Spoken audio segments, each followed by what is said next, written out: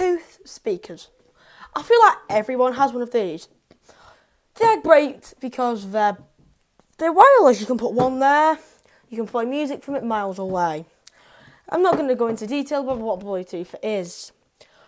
Bluetooth speakers are mostly made by brands that you usually buy them by brands you trust, like Bose, for example. This here is the Bose SoundLink Color 2, as it says on the bottom. This thing I've had now for about a year, and it sounds really good. I really like it. So that's my Bluetooth speaker. Then I also have this Bluetooth speaker. This is an Anker speaker. Anker's a company you can trust because they make good power banks. They make speakers as well. This sounds pretty good. It's heavy. I tell because they're heavy, good speakers inside. Even by JBL. This is a pair of JBL headphones, Live BT500 Plus. Here you go. Here are some JBL headphones, and these sound pretty good. There's a lot of bass. There'll be a proper review coming up on these soon. So yeah. So there you go. There's another pair of good Bluetooth headphones, Bluetooth speakers. So when another brand you trust, LYNX. I don't know if these exist in America, but in Britain, loads of people. Oh, I got stuff all over my camera. Lots of people probably know what this is. It's deodorant. LYNX deodorant. So when they came out with the Bluetooth speaker, the X, I had to get it. Well, I didn't get it. It came with something. It came with a set. It came with deodorants, some soaps. So I thought, why not do a review on this? I can tell it's been packaged very well. So we're going to see how good or how bad the quality is for this speaker. And they're like, so for this speaker, you can hear me. So let's crack it open. We will use our multi-tool. I'm spinning our multi-tool pen for this. And if you're wondering, how are you going to use a multi-tool pen? Well, if I take off the end, screwdriver, flathead and Phillips, I can use a flathead to slide through that sellotape, whenever it is. As soon as we open the box for this thing, we can already tell that it's the same size as the Google Nest. Oh, here it is.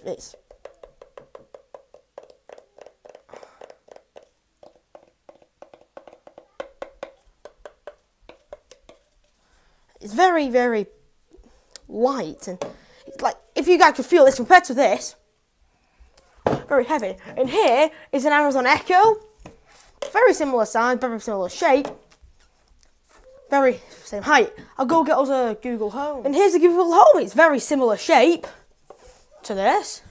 This is very heavy. This is heavier, lighter, same design too. Rubber on the bottom. Circular. So, I know this might sound incredibly good. This might sound better than my Bose, my JBL, my Anker. Even these two speakers sound pretty good. So we'll put all of these speakers over to the side. Google, Echo, and LYNX. So firstly, what else comes in the box? Well, an instruction manual. A clip because it's a portable speaker, I guess. I'll put that on, and right at the bottom there's a special box with a USB cable underneath. Just a hidden USB cable, which isn't even tied up. Just a USB cable, USB-C cable, which not USB-C, micro USB cable, which is just perfectly what I need another one of. I've told you I totally can't see one right now. I can. Off camera. There's literally a USB-C cable there. So yeah, they come with mostly every product you get these days. Even this is USB-C. This is USB-C. This is USB-C.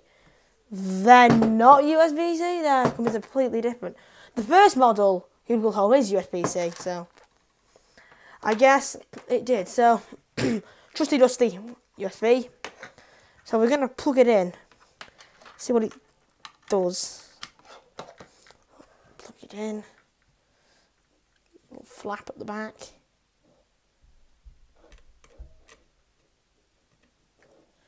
There's a light on the back, so we'll leave that to charge whilst we have a look of all this. So I'll put this little clippy on. I'll put it on. Try to put it on camera, but I don't think I'll be able to. Yeah, I don't think that's coming on camera. I don't think that's coming on. Oh, you guys can't even see it. There we go. Let's do it. We'll clip it on. This thing could sound incredible. I just don't know of it yet. So you can clip it onto things now, I guess. Instruction manual. Far too small. Right, I think it's time we unplug it and we switch it on and we pair it up to our trusty dusty iPad. I'm going to have to find us some "We're Not Gonna Get in Trouble" music.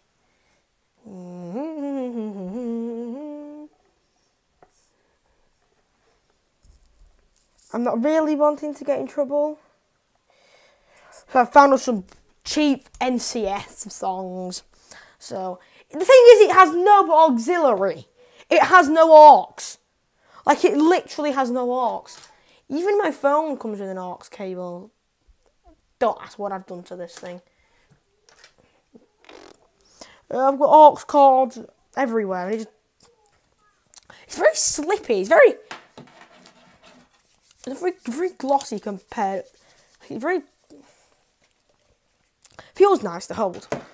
Right, so let's switch the thing on.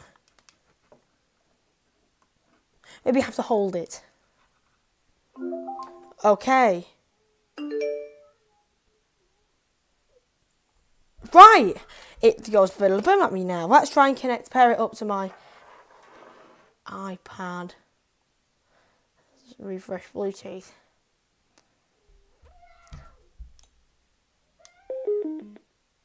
Okay, now it's going nuts.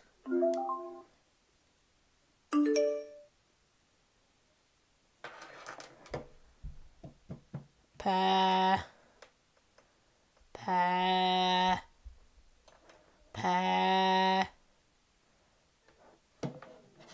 Connect, you big flumping flubbles. Refresh. Fine, I'll bring out the old boy. The old boy will have to try to Bluetooth up to it.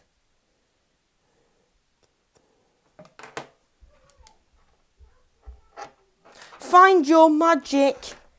Both devices. Even the very sticky.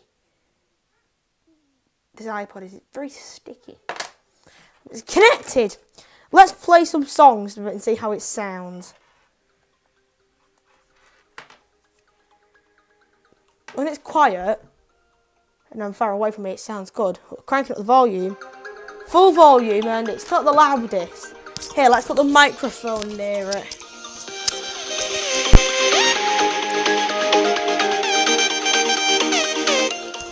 There you go.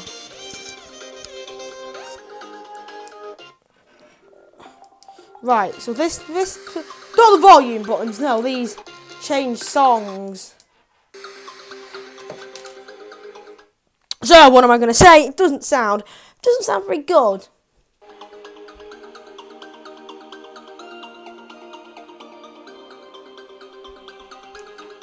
It's a good little design, I like how it is, but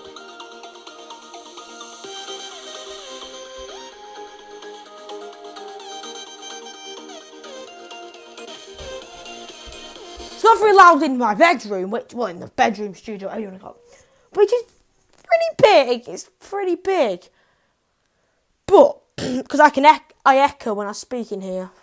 But when I play this outside, it doesn't sound very good. So we are going to compare it to this now.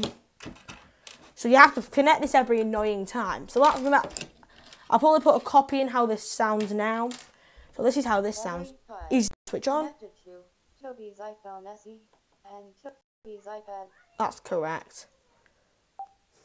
Connected to Toby's iPad. Then if I was to play a song, it's a lot louder. This isn't even on full volume yet. A lot more bass. You've got your subwoofer and then your speaker at the front. A lot more bass. Crank it up louder.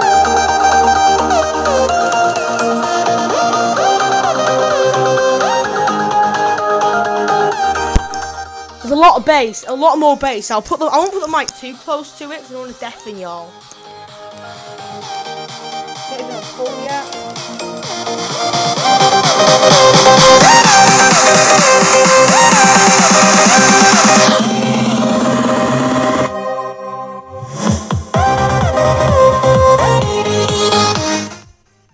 So there you go. That just shows how good this is compared to this. Now, shut up. It's a lot heavier. I've got no hate towards LYNX for making this. They make some good smelling. Oh.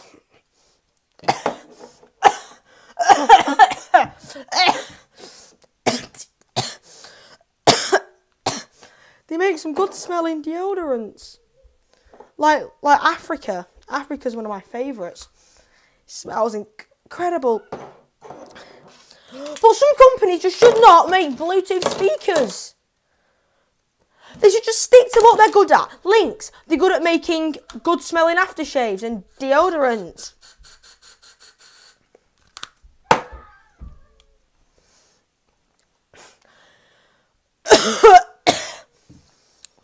PlayStation make headsets. This isn't a PlayStation headset, this is just a random headset. But PlayStation, Sony, they make really good speakers. Sony interpret good speakers into PlayStations. There we go. Even Lego, I think, once made a Bluetooth speaker. Now, that probably was a disaster. Companies should just stick to what they're good at. Not make Bluetooth speakers, which come free with things.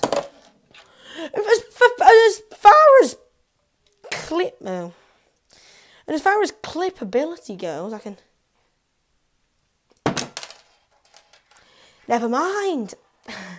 I can clip it to camera. There you go. I've got it clipped to the camera now. Just take it off. There you go. So it's a portable speaker. If it gets robbed, you're not going to be upset. I've got no hate towards LYNX, like I said, but And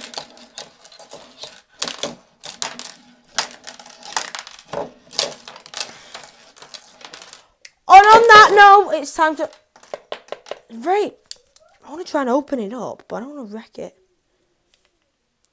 On that note, it's time to end. Thank you for watching this video, and I will see you in the next one, where we'll be doing a review of something even better than this. Well, it will be a better product than this. Stay tuned for more headphone comparisons. Thanks for watching. Peace.